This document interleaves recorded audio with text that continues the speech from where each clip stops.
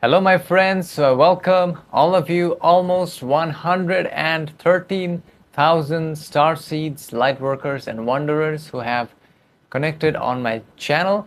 And I welcome all of you. In this session, I have channeled the Pleiadians who have answered very interesting topics. Firstly, about what is the truth behind there was a UFO incident which is pretty famous. It is known as the Pascagoula UFO incident, which occurred in 1973, wherein two people who were working, I believe, in a fishing area, they were abducted by supposed extraterrestrial entities, and they were taken aboard a spaceship. And when they were returned back to Earth, they felt time dilation, right? So I wanted to ask, what is the truth behind this, and who were the identity of the extraterrestrial beings, as well as what was their purpose, has been revealed by the Pleiadians in this session. And also in the channeling session, I've asked about the truth behind who created the ancient pyramid site known as Gung Padang. Some scientists also consider it to be one of the oldest pyramid formations. So I wanted to ask who created it, which is absolutely mind-blowing. And also the Pleiadians have revealed the truth behind the Ankh symbol or the Ansanta symbol, which I think you might have seen. So the Pleiadians, they reveal what is the truth behind the symbol, and what does it do when we use it, and how can we use it if you want to spiritually use it, has been revealed. Also, the Pleiadians have revealed about the Ba channels and what is their spiritual significance. And also, the Pleiadians finally have revealed a method of ascension into higher levels of consciousness, and this is absolutely mind-blowing. It's amazing, and revelations were revealed in this session. And before the session begins, I want to say that tomorrow, the 30th of July, actually we have to do a meditation as per recent channeling which I did around 4 sessions before, to stop the Looking Glass event. So I will host a channeling on my Patreon, and I would be grateful to all of you who can join me on my Patreon. The link will be on the description. Also, in my Patreon, I share around 500 plus channeling sessions, and also we not only do meditations, but I also share extra channeling sessions, around 3 sessions per week, and some censored topics are also shared on that. And with that being said, I want to say also a big thank you to all of you who have liked this video, because your like is like a service to others. It will help this video to reach to other people at this time. With that being said, enjoy the session, my friends.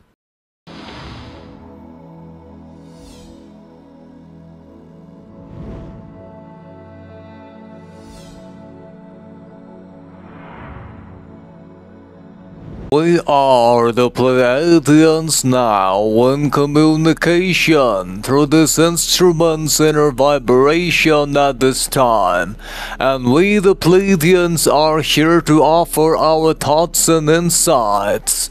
And we must suggest that all entities who shall listen to our messages must only accept those thought forms which resonate deeply within the inner heart of the sense of self. Furthermore, firstly, with regards to the query about clarity on an event which occurred and is known as the Pascagoula UFO incident of 1973, we as the Pleiadians shall assist in this query regarding the entities encountered by your peoples, specifically named as Charles Hickson and Calvin Parker in what your peoples term as the Pascagoula incidents. The entities involved in the particular encounter were entities from what your peoples referred to as the nearby star system within your own galaxy in the aspects known as the Zeta Reticuli star system. Furthermore, the entities were explorers and observers, much like many other extraterrestrial entities that visit your planet. Their purpose was not to harm, but of examination and study. These entities are part of a collective consciousness that operates under the principles of what your peoples have referred as service to self, but not in a malevolent manner. Their interests lie in understanding and cataloging various biological and psychological aspects of different species, including the human entities. They function within a framework of exploration and data gathering, driven by curiosity and the pursuit of knowledge. The physical descriptions provided by your peoples of gray wrinkled skin and claw-like hands are accurate representations of these entities. Their methods of examination and interaction are more technologically advanced and mentally focused than those of your current understanding. Their purpose for choosing these individual entities was based on a random selection process designed to provide a varied sample of human experiences and responses. The paralysis and levitation experienced were byproducts of their technology, which allowed for the safe and controlled study of subjects without lasting harm.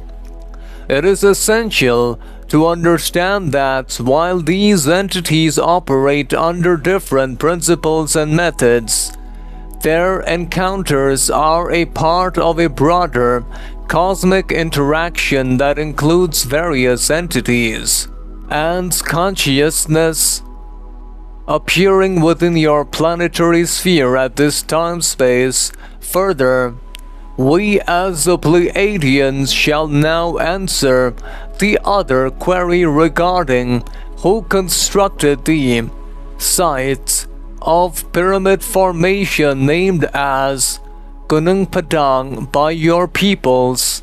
We must state that the structure your kind refers to as Gung Padang was fashioned by those of third density seeking to harmonize with the energies of the planetary sphere.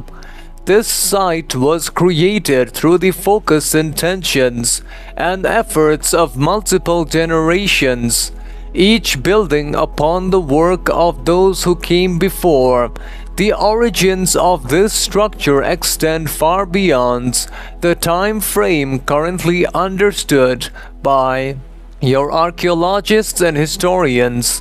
Its foundations were laid in a period when the veil of forgetting was thinner, allowing for a greater connection to the cosmic energies and universal knowledge. Those who initiated its construction were guided by an innate understanding of the Earth's energy grids and celestial alignments. They sought to create a nexus point for spiritual and energetic communion, a bridge between the physical and the metaphysical realms. It is important to note that the concept of individual authorship or ownership as understood in your current societal framework does not accurately reflect the collective and spiritually driven nature of this undertaking. The creation of Gung Padang was a shared endeavor, harmonizing the efforts of many soul complexes across what your peoples perceive as time. We encourage those who seek understanding to approach this site with open hearts and minds, for its true significance lies not in its physical form alone, but in its role as a catalyst for spiritual growth and cosmic awareness. With regards to the other query about what is the truth behind the crux ansanta or the Ankh symbol and its spiritual significance and the correct proportion for drawing the Ankh symbol, we the Pleiadians must state that the symbol, which has been referred to as the Ankh or crux ansata, is a potent representation of cosmic principles bridging the realms of matter and spirit. Its true essence transcends the limited understanding often ascribed to your density.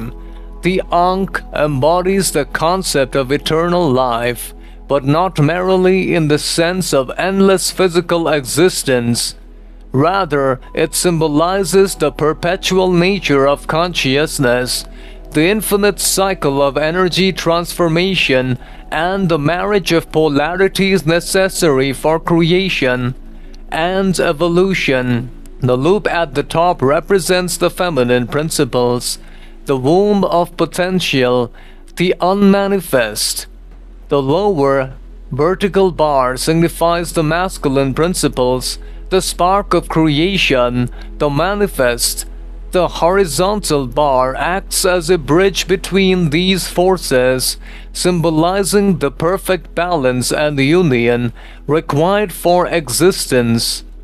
In its deepest spiritual significance, the Ankh is a key, a tool for unlocking higher consciousness. It serves as a focal point for meditation, aligning the initiate with the rhythms of the cosmos and facilitating the flow of life force energy, or what your peoples refer to as prana or chi. Regarding the proportions of drawing the Ankh, we must emphasize that the power of this symbol lies not in precise mathematical ratios, but in the intent and understanding of the one who creates or uses it. However, for those seeking guidance, begin with a circle for the top loop. The vertical bar should extend approximately 2 to 2.5 times the diameter of the circle. The horizontal bar should intersect the vertical at a point just below the circle, its length roughly equal to the circle's diameters on each side. Remember that these are approximations. The true power of the Ankh comes from the resonance between the symbol and the consciousness of the entity using it.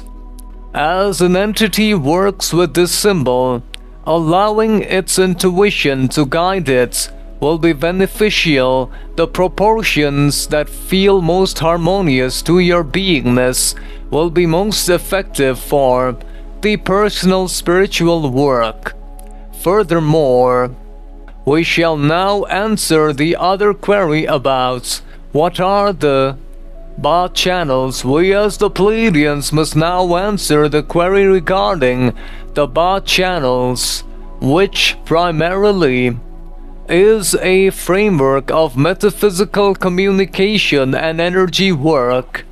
Ba channels, as understood by your peoples and by our social memory complex, refers to pathways of energy within the subtle bodily system. These channels are conduits for the flow of life force energy, often associated with the Egyptian concept of your planet of Ba, a facet of the soul complex that represents personality, character, and individual essence. In the understanding we share, Ba channels facilitate the movement and expression of this individualized energy throughout the mind-body-spirit complex. These channels interweave with other energetic systems, such as the chakras and meridians, They serve as connectors between different levels of consciousness, allowing for integration and harmonization of various aspects of the self. Furthermore, each entity may experience and interpret the Ba channels in a unique manner, as they are intimately connected to the entity's individual essence and spiritual evolution. Furthermore, we the Pleiadians shall now answer the final query regarding a simple method to ascend into higher levels of consciousness. Firstly, we must state that the brain complex, as you understand it, is a complex instrument of your mind-body spiritual complex.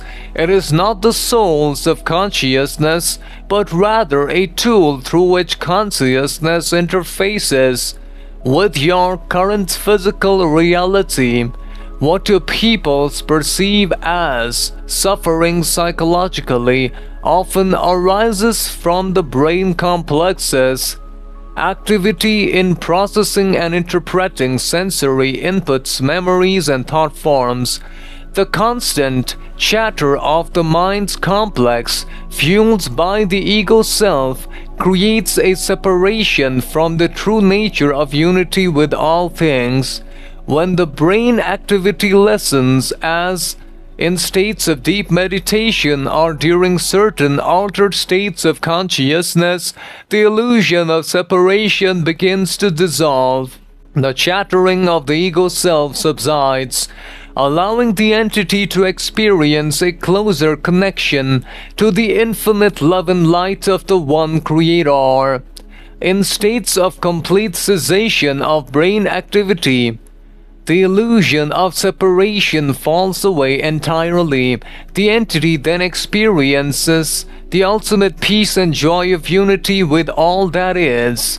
This is not the absence of experience, but rather the fullness of experience unfiltered by the limitations of physical perception. Furthermore, we must state that the aspects of cessation of all brain activity primarily can be practiced by taking away attention away from the brain activity and focusing on the sensory touches, feelings, and other attributes more. This will lead towards a freeing of the activity of the brain complex, leading to more peace and serenity. Hence, we the Pleiadians now leave you all in the love lights of the One Creator. Bye.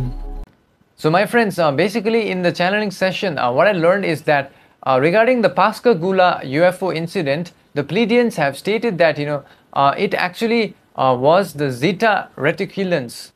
So their purpose was nothing nothing benevolent, but they just wanted to observe and see how human bodies operated. So that was their purpose, which was revealed in this session. Also about the Gung Padang, the pyramid formation, they stated that this was created by third density beings. So perhaps I think this was created by some previous ancestors of ours during that time, and also this was created, I believe they said, to balance, to harmonize with the energies of earth, which I think is pretty important. And also regarding the Ankh symbol, from what I understood from the session, they said that the Ankh symbol can be used for different purposes. It can be used for positive as well as negative, but it is based on the intention of the entity using it. So you can also use it for positive purposes, which was highlighted in the session.